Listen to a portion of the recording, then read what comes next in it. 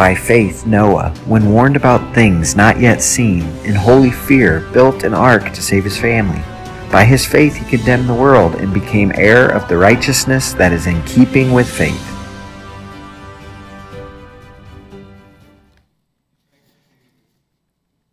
So as we stroll through the Hall of Faith, which is what we've been doing the last few weeks, from Hebrews chapter 11, we notice the picture of the heroes of the Christian faith in this hall.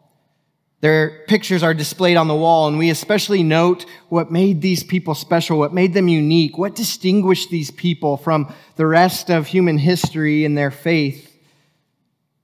Today we pass the picture of a very elderly, worn, tattered, and tired man. A picture of somebody who, just from the surface, looks like they might be frail, maybe a little weak. Not what we would suspect to find in the Hall of Honor. And under this picture is inscribed the name of Noah. Everyone knows Noah. Even if this is your first time in the church, I'm guessing you've probably heard of Noah. This man was the firstborn of the 10th generation of humanity. Firstborn of the 10th generation. From his birth, Scripture promised that he would bring relief from the toils of hard work and from farming. And for 500 years, we are left to wonder how exactly Noah pulled this off. We are never told how he made life a little less heavy. But this was a big expectation of him, a heavy load to carry, and he gladly carried it his whole life, I would assume. When we catch up with him again, Noah is 500 years old. His skin is wrought with wrinkles. His eyes are made to strain, and every time he moves, every time he bends over, every time he walks, his body reminds him that it's old. I assume he spent most of his days alone, given the fact that Scripture tells us in Genesis 6 that the predominant culture had strayed further and further from God. And people were rebellious and self-serving. They were really utterly disrespectful of God and His ways. They were deep, deep in sin. Yet, Scripture tells us that Noah was a righteous man. And in God's eyes, get this, he was the only righteous man. In a world filled to the brim with wicked people, with wicked hearts, Noah was the only exception. Which reason would follow, he didn't have many friends.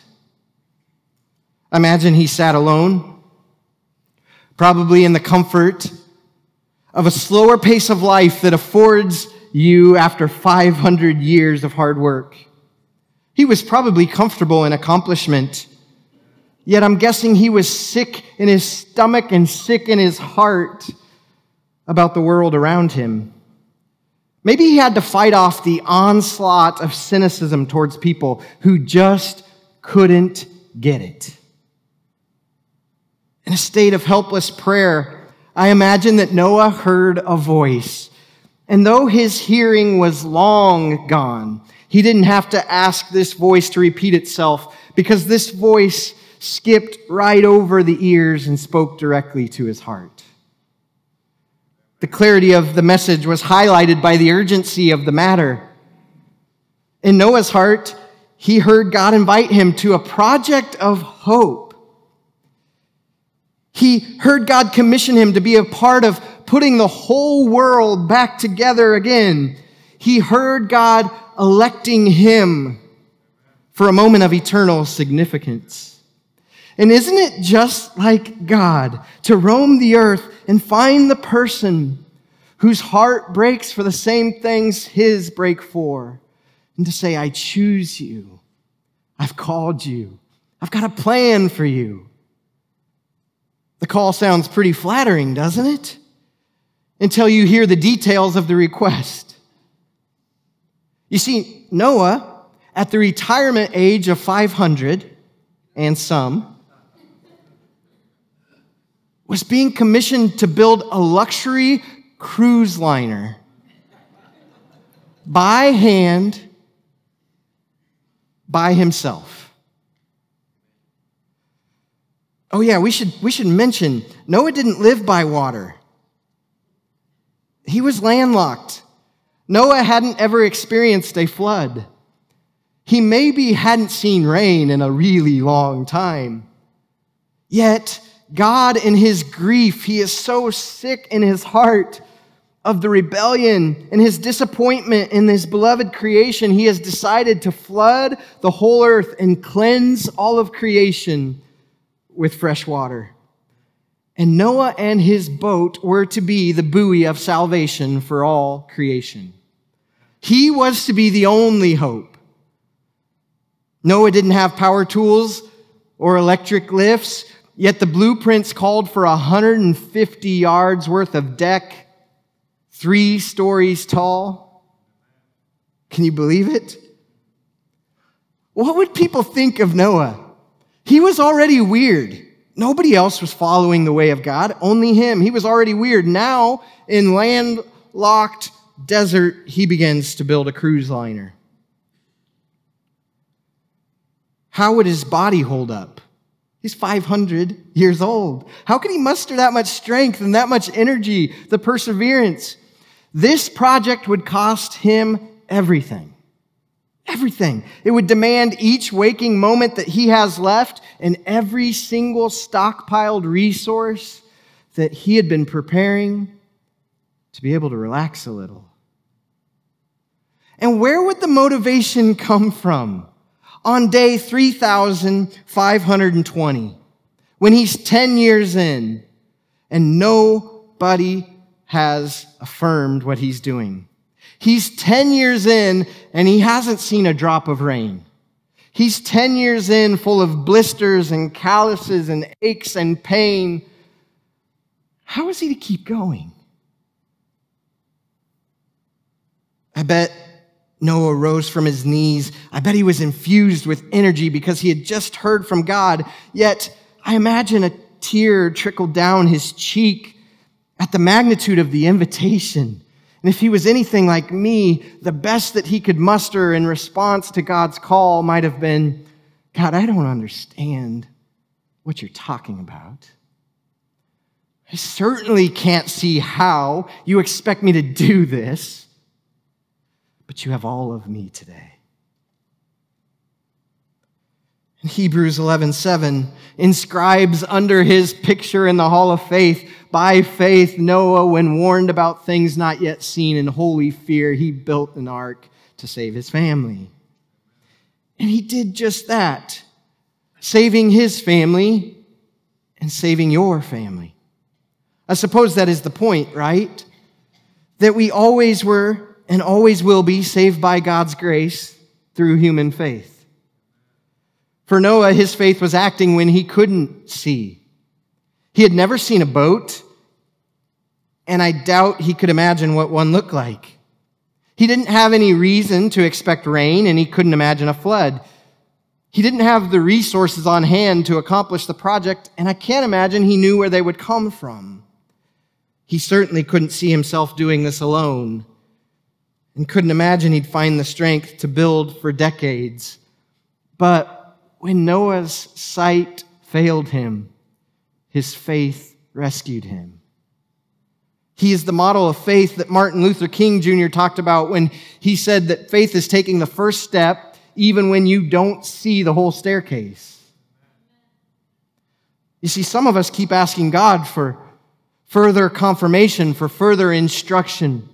We keep asking God that he would show us the way, the plan, the resources. We keep asking God to tell us again what I think I heard you say before, when really many of us need to begin asking for more faith to do what we've already been asked to do.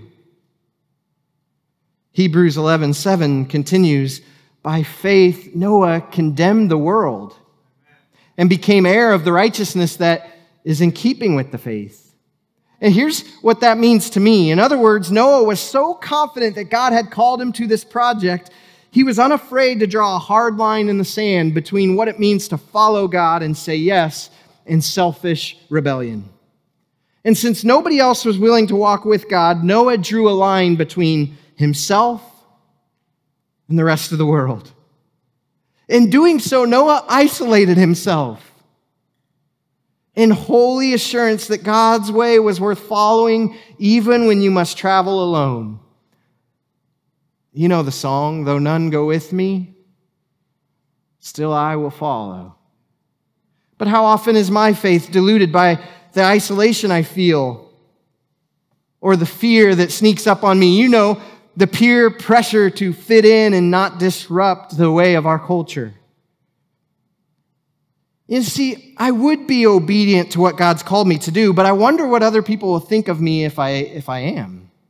What will they say or what will they do? Or the question of rationalization that sneaks into our hearts that surely if God has called me to this, then other people will come around me and affirm me in it and join me in the partnership. That will be how I know that God has this plan for me.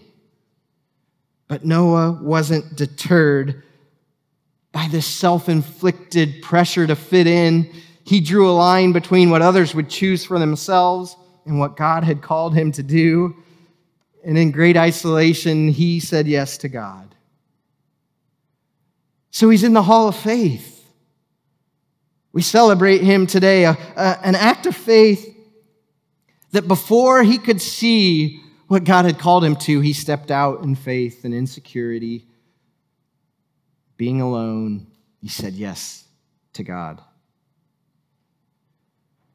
Right out of school, I was 22 years old. I had been studying ministry at Mid-American Nazarene University, and I was blessed by God to link up with this church in Olathe, Kansas, a church called Living Hope. And I actually served there as the worship pastor and various other things for 7 years under one of my great friends and greatest mentors to this day, the senior pastor, John Mara. And for 7 years, he invested in me, and we invested in that congregation. We poured our lives out in that church, and we were really, really happy. We were really happy. It was a place that just felt like home to us, and 7 years was a long time. So I was a little bit shocked when I got a call from Chicago, Illinois, a church in Chicago, Illinois. See, when I grew up, I had a worship pastor when I was in high school. And this worship pastor kind of became my hero. He was such a gifted worship leader, and he took me under his wings and helped develop me as a musician and as a worship leader. And this worship pastor had moved from Nebraska to Chicago, Illinois, and he was serving on staff at this church. And when that church needed a worship pastor, my mentor and hero gave them my name. And so they called me on the phone, some stranger I'd never met, and said, "Hey, this is Pastor Brian. I wonder if you'd be interested in an opportunity in Chicago." Oh, not really. Not really. The next day, that pastor hopped on an airplane and was sitting in front of me, and we were talking about ministry in Chicago. And as we went through the interview process, we began to feel like God was calling us, but we also felt this deep, deep agony and grief. Moments that it seemed right, but moments we couldn't imagine leaving our friends and our family who were close. We couldn't imagine what it would mean to go to a church, a different church, after we've invested so much in this one church. And my heart was sick.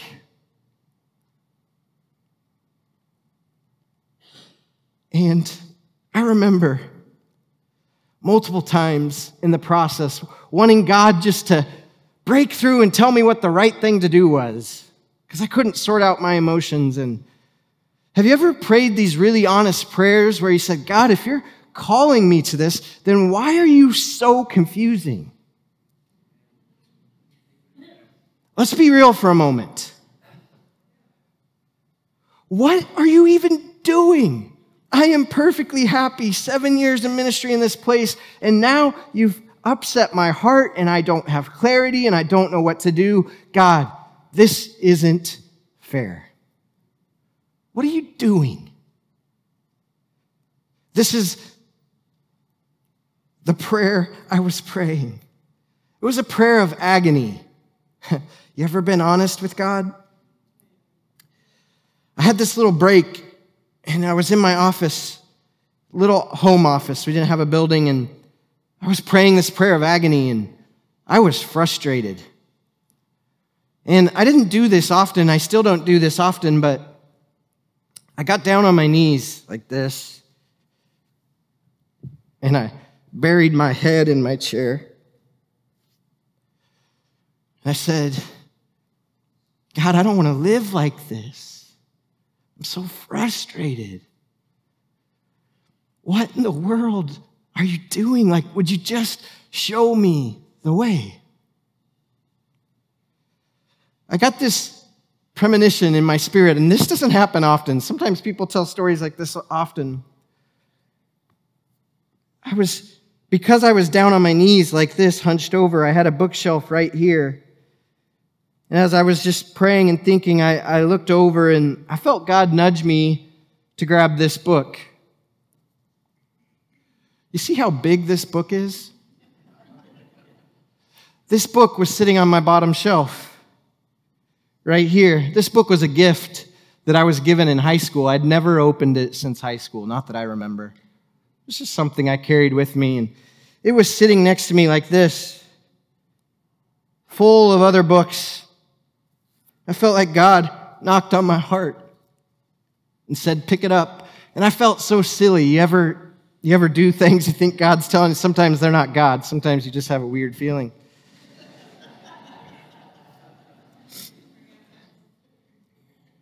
I picked it up and I was like, the unquenchable worshiper.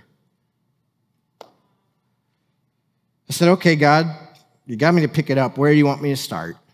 Like, sometimes God puts like page 67 in your head, right? God said, start at the beginning. So I opened it up, and on the very beginning, there was this note. I didn't even know who wrote this note. I forgot I had this book. I had no idea where it came from. But God said start at the beginning, and I started at the beginning. I opened it up, and I saw this note, and here's a picture of it. It says, Brady, you have continued to surprise and amaze me as I've watched you grow spiritually these last few years. This is from high school. I'm excited about the new avenues God has opened up for us to work more closely, and I pray that God will continue to shape you into His very image as we try to be the worshipers He seeks. Signed, Brian Quaid, my worship mentor from Lincoln, who is now in Chicago. Get this line. I look forward to the new opportunities that God has opened up for us to work more closely together. I was like, what in the world? So Carolee works nights. She had worked the night before. I ran upstairs and I woke her up. I said, you know how God asks people to write stuff in the clouds? I said, God just wrote it to me in a book. He called me and He invited me into this next step with Him. I knew from that moment that I have been invited by God. I knew He had opened up a way. And I couldn't imagine how it would work. If I'm honest with you, I was scared to death. How would I tell my boss and my mentor, who I loved more than anything, who we had co-labored for 7 years? How would we leave our closest friends who journeyed with us through the early parts of marriage and family? How would Carolee leave a job she loved, cherished her career at that hospital? Our family was close. This speaks to the isolation that Noah experienced because nobody really in our life thought this was a great idea. This was an idea that really upset a lot of people, that made a lot of people frustrated and discouraged. And the newness of Chicago, I had visited Chicago. I never really wanted to live there. So many unknowns, but I had been invited. And I hesitate to share this story for two reasons. One, it's nothing like the Noah story in the magnitude of his call. And two, sometimes we hear stories like this and they're so such a fantasy world that we just write them off because it happens so rarely. It's so uncommon. And we forget that the power of stories, no matter how big or how grand they are, is that God desires for us to walk in faith even when we can't see what's ahead of us. Even when that walking in faith may be unpopular to the people around us, He's calling us to it. You see, we think we know that our lives are impacted, but these stories, we have to stop and notice something in these stories, and we have to notice something about Noah's story. Noah's invitation to build the ark, it didn't come to him out of the blue. Look at what it says about Noah in Genesis 6, before the whole ark narrative is even ever mentioned. Verse 9 says, Noah was a righteous man, blameless among the people of his time, and he walked faithfully with God. See, for 500 years, Noah walked with God. He was in step. He was in cadence. Actually, if you look at the original language here, it almost talks about a choreography when two people are moving together. This was Noah's experience with God. He was walking with God. When God moved, he moved. When God swayed, he swayed. When God sped up, he sped up. When God slowed down, he slowed down. Noah walked faithfully with God. Have you ever tried walking with someone? Maybe a 3-legged race where they tie your inside leg together and you have to walk with a friend. Walking with other people takes effort and intention. It's focused energy and the submission of your will. Every morning I walk Brigham to school. Brigham is my 5-year-old boy. He's really short, too. And he has these little legs. And something you should know about me is I am horrible at waiting on people. So this is how we walk to school. I start out way ahead of him. Then he runs, catches up. Then he catches up. He starts walking again. I go ahead of him. Then he starts running, catches up to me back again. And all the way to school, we're hardly ever side by side. Because I haven't submitted my will to go fast, to be willing to walk with my son. I've put him off rhythm. We're out of sync. We're not in step. We're not journeying together. Church, are you walking with God? Are you keeping step with His Spirit that's inside of you? Are you getting ahead, or maybe you're lagging way behind? Or maybe if you're like me, you're just tired of choosing somebody else's pace. You want your own. You see, when Noah heard God's crazy request to build this giant boat, he was familiar with God's voice. He had been walking right next to him. And one of the greatest disciplines of the Christian faith is to cultivate a heart that is sensitive and responsive to the inner voice of God. To go slow enough to hear it, to have courage enough to test it out, to have faith enough to obey it. Isn't it cool that my story about moving to Chicago, God used my personal walk with Him from 12 or 13 years earlier in my life? This note says, you have continued to surprise and amaze me as I've watched you grow spiritually. In other words, he was saying, I've seen you walk with God.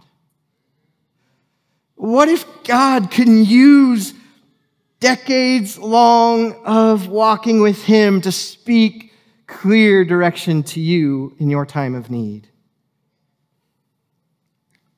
Will you be in step and able to hear the call? Will you be sensitive enough to recognize that voice inside of you? Will you be experienced enough? You've tested that voice of faith enough that you can say yes with confidence. Because here's what I know. God is not just calling Noah, and God is not just calling your pastor. God's calling you.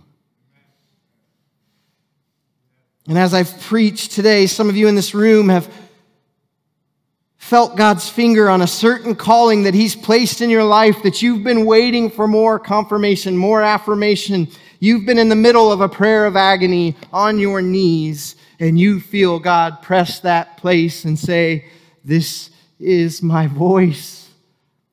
Step out in faith."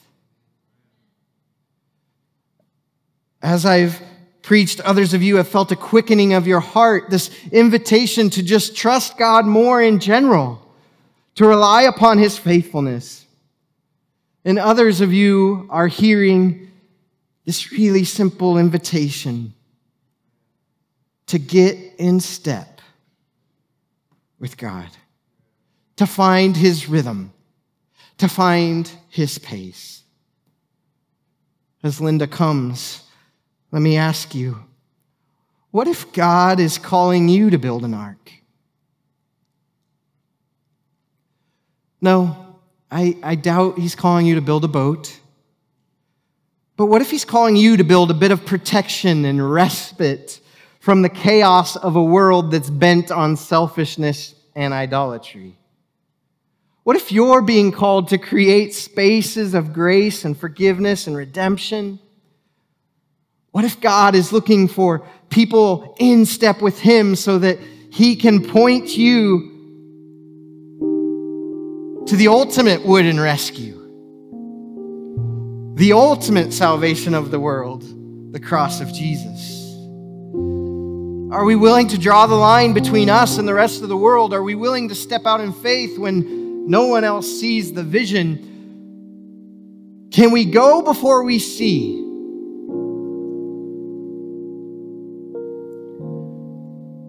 Are you ready to stop hedging your bets? You see, some of us have been called to build an ark, and we're over there blowing up a rubber raft.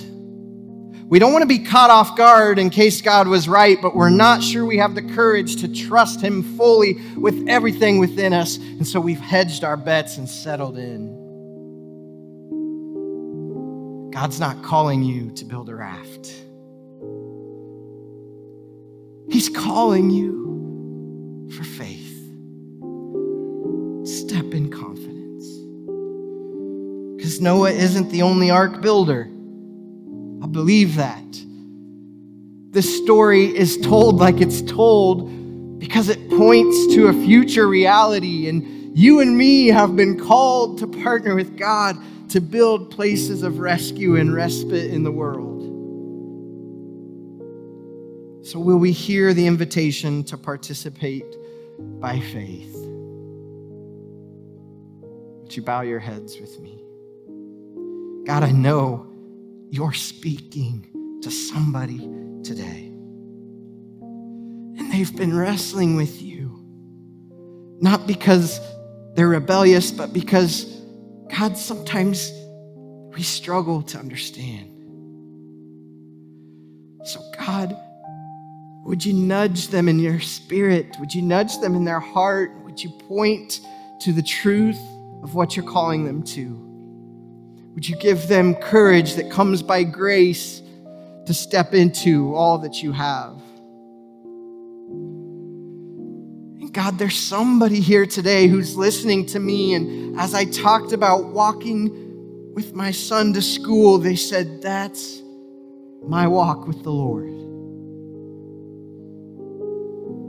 God, would You call them unto Yourself? Would You make a new invitation? Would You make Your rhythm really clear and easy to follow?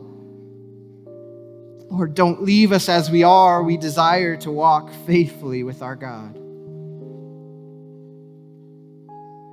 Lord, this is a moment in time in this church building now. You've called us to this point to affirm and confirm in us that You have called us to something significant. Would You help us to say yes today? Would You help us to say yes?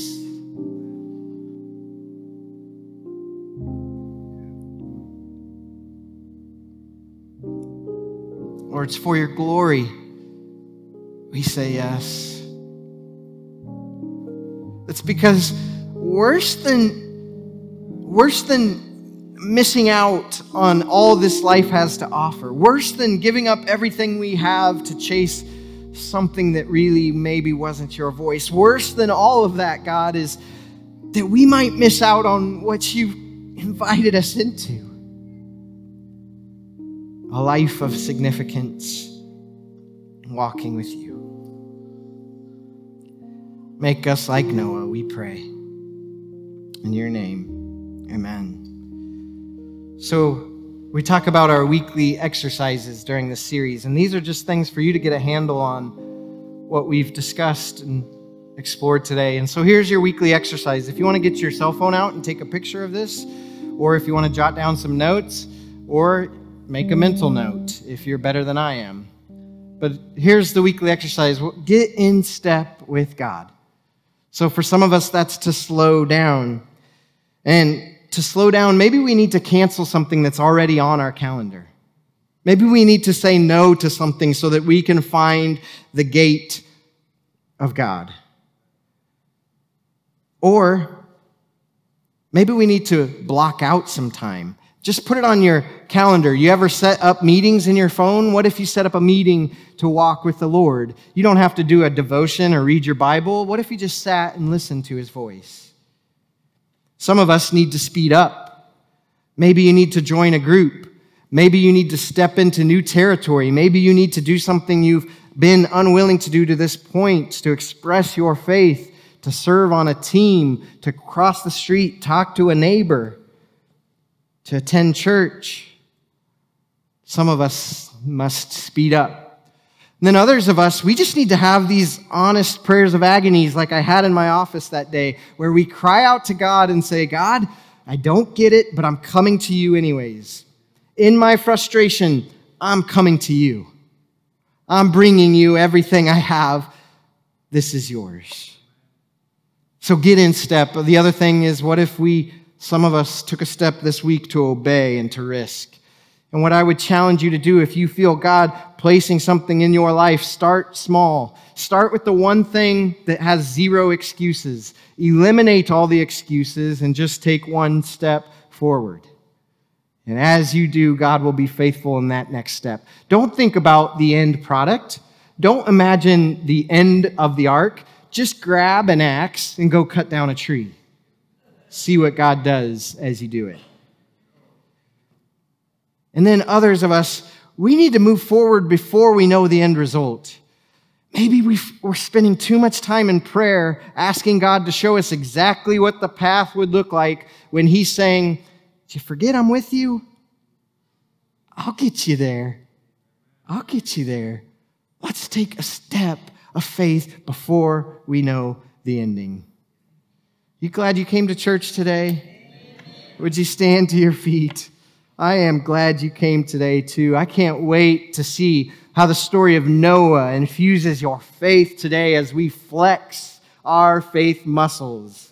There's nothing arrogant about that. Let's flex our faith muscles this week as we step into our calling. Let's sing our benediction song today.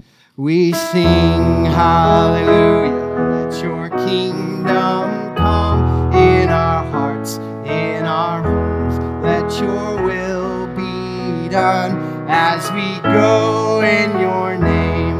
We shout and we proclaim, let your will be done in us.